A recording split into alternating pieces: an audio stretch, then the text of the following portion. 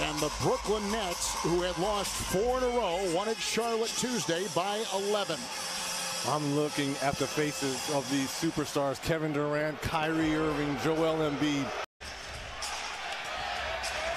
It's James Harden into Kyrie Irving. The most efficient shooting game in the history of the NBA with his 50 points, his true shooting percentage, best ever. That three is perfect. Nets are 2-5 since the All-Star break. It's Durant from 16, pure.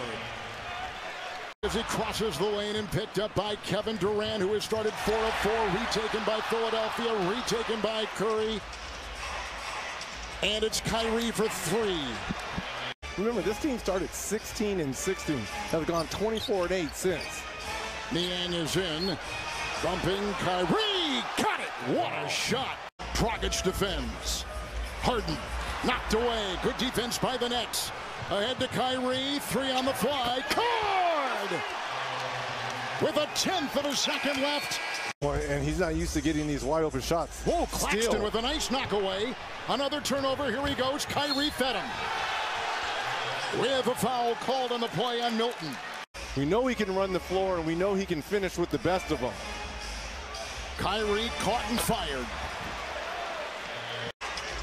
Looking tonight for their second consecutive win and trying to turn the season. Irving 3. Good!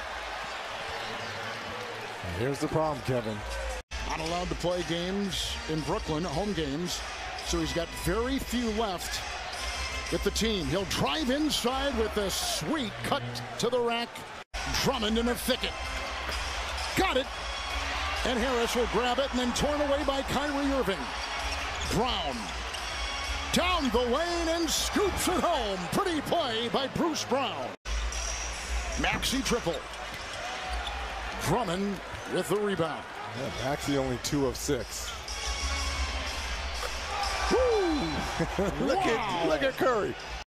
Dragic to Claxton, who came in, gave him some good minutes in the first half. Irving still out there.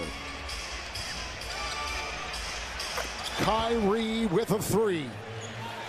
Then you have the Harden-Simmons trade that further disrupts it. So for Steve Nash, finding regularity with his lineup is tough as Mills cans a triple.